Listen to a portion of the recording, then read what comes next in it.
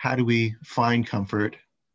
How do we balance comfort with still doing what we have to do? It's not easy. You know, right now I'm here sitting on the bed upstairs because it's the only room where another family member is not trying to do their work done, and it's sort of comfortable. But I've also got this critter.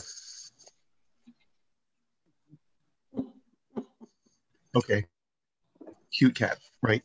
But animals have a pretty good ability to just sort of, and we've all seen a dog or a cat or an animal just sort of like circle around and then, and they're totally relaxed. They're comfortable. How do they do that?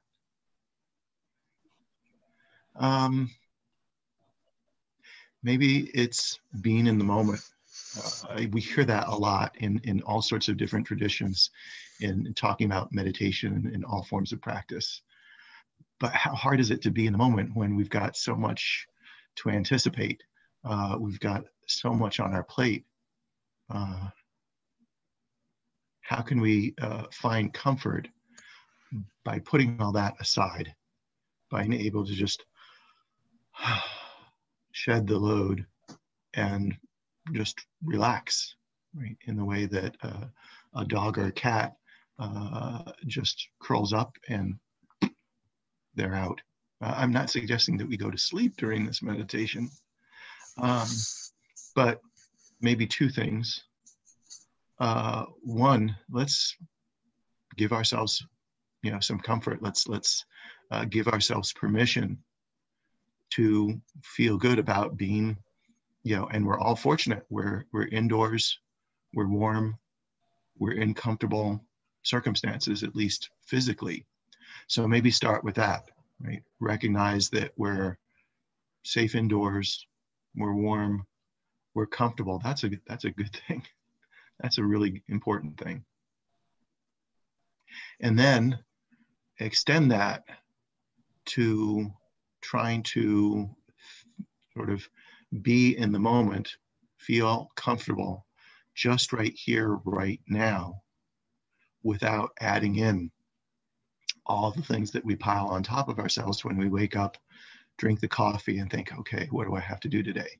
Or we look at the news and we think, oh, this is happening, this is happening, this is happening.